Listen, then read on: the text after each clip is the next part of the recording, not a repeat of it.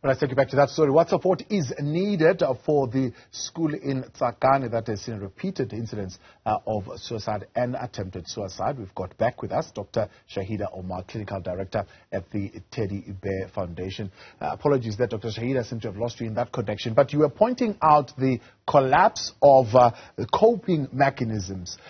So if we are saying they've collapsed, and we tend to say and have that conversation, so to speak, whenever the children are unable or learners are unable to cope with the pressure and revert to suicide. But is there a different way in which learners need to be equipped to cope with pressure because of the different types of pressures that I suppose they are dealing with today?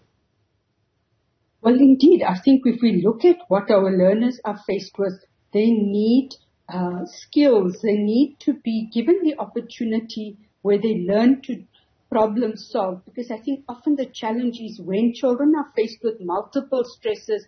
Life happens to every child, every family. And if we just look and reflect on COVID-19, the challenges faced with that, and then we look at the impact of load shedding, the impact of poverty, unemployment, and how it affects children, learners, and not knowing what to do, how to do, or where to reach out. I think these are the concerns, and often the pressure, peer pressure. We look at the advent of technology and how children and learners are bombarded with so much violence, so many challenges and they're not able to find themselves in a position to process everything that they're faced with.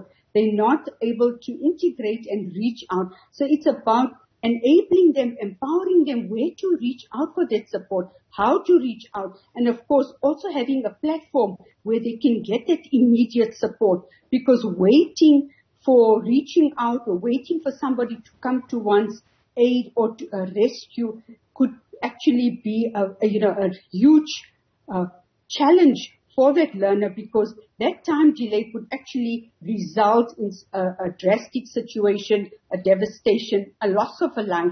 And this is where we, I think, failing and falling short. Yes, prevention is key. It's critical. So teaching children on coping skills, teaching them basic practical skills, breathing exercises, who to reach out to, but having those resources available for the learners is key. We're finding that learners would reach out to other learners, but again, that's not sufficient, because one doesn't expect a learner to actually provide that critical support in a crisis when it's a life and death situation. Yeah. So the psychological services and the mental health services that are available are not sufficient. We realize that there's the ratio of learners to actual psychologists or social workers based at the school are not adequate. It's very disproportionate and skewed. So it's unrealistic to actually reach out to a learner in a crisis.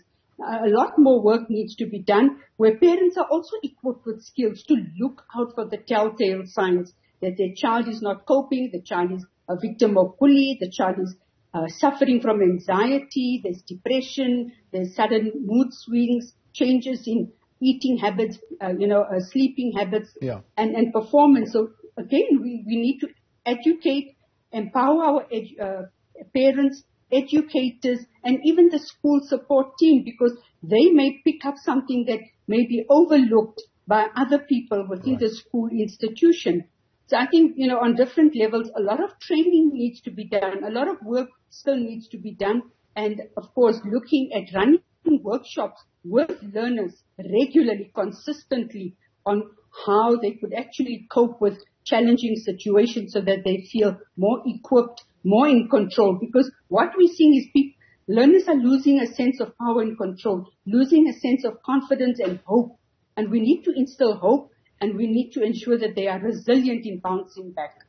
So, there are two levels there that you're speaking of. You're speaking of the immediate interface at the school level, and many have been calling for the return of social workers, for example, who have an active office in our schools where learners can immediately get access to the kind of help that they need. But, for example, if we look at this particular story, the grade 8 pupil parents are saying that they didn't even know that their daughter had collapsed at school. They were only told later that there's some kind of incident that could have happened. This, I suppose, also speaks to the other issue that you're raising, a stronger interface between the school and the home, so that they could possibly know what kind of the challenges the child could be facing from where she comes from, and know when to intervene and when to alert parents a little bit earlier.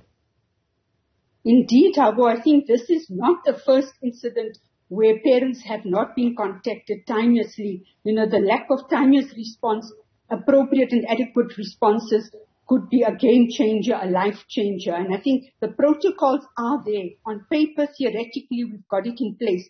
But the implementation, the practical reach out is not following through. And I think this is something that needs to be enforced, and there needs to be consequent management for failure of reporting or reaching out to the legal guardians, the primary caregivers. We've seen many cases that have actually fallen through the cracks because of lack of appropriate and timeless responses.